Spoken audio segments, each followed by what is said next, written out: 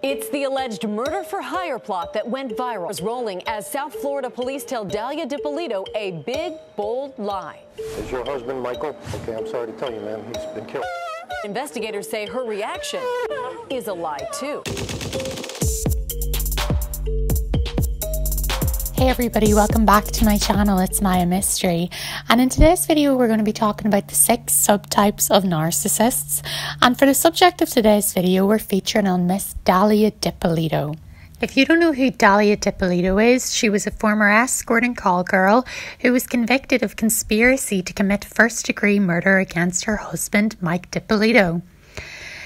This was a very publicised case with a lot of twists and turns, and Dalia actually claimed as her defence that the whole reason she sucked out a hitman to kill her husband was to be part of a reality television show that her and her husband both consented and wanted to be part of, which sounds like the most insane defence that I have ever heard. So first of all, I'd like to talk to you guys about the 6 types of narcissists.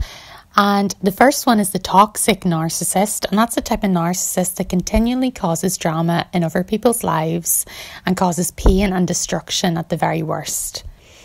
So if you have a friend who always sort of demands your time and attention, and if they don't actually respond very well, if you don't do exactly what they say and meet those demands, you might be dealing with a toxic narcissist.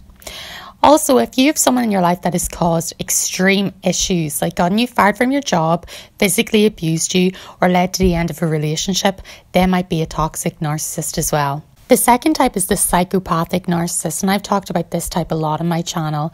They are unstable and aggressive, and they're actually kind of like the toxic narcissist, but much worse.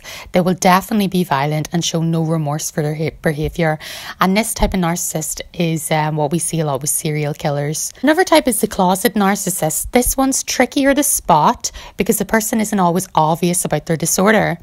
They'll be the one who doesn't inflict their personality upon others or society, but firmly believes in the characteristics of narcissism. That can mean a host of things, including feeling entitled, constantly needing other people to admire them, being preoccupied with success, being jealous of other people, and lacking empathy for others. These types of narcissists are a bit more codependent, and they often try to pretend that they're really selfless, but like to associate themselves with someone that they admire and ride their coattails. Then we get on to the exhibitionist narcissist, and this is the type that is actually at the opposite end of the narcissism spectrum than the closet narcissist. This is the narcissist who lets everyone around them know that they're narcissistic. They take advantage of other people and they're arrogant. They're also blatant about their self-centered behaviour. They need to be in the spotlight and get uncomfortable when they're not. Another type is the bullying narcissist. This person combines 2 terrible traits: bullying and self-absorption. Bullying narcissists build themselves up by trashing other people. They're often fixated on winning and will mock or threaten others to get their way. They ultimately get joy from making other people feel bad, small or unworthy. And it's different from a regular bully who tends to put people down for social gain, where a bullying narcissist does it for personal motivation. The last type is the seducer narcissist, and it's a tricky type of narcissist as well. They will make you feel great about yourself just to win you over as a sexual or love conquest. They will often seem to admire or fawn over you, only to write you off once they no longer have a use for you.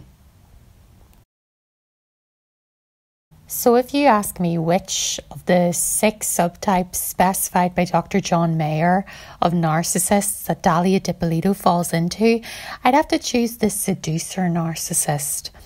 And this is due to a number of reasons. Dalia Dippolito has been painted by the media as a very attractive woman. She's obviously operated throughout her life knowing this, using this to get what she wanted. She was an escort, she was a call girl. She didn't have a problem capitalising on her sex appeal. And even in the way she carried out her solicitation to commit first-degree murder, she was very easily sort of able to lure people in with how she looked. It was actually her ex-lover who was involved in this solicitation.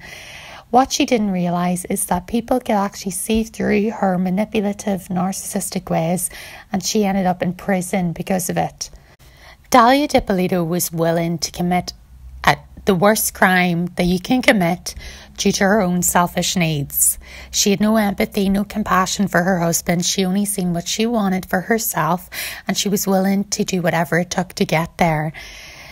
I've talked about this before in my comment section. I think somebody asked, why are psychopaths and narcissists normally attractive?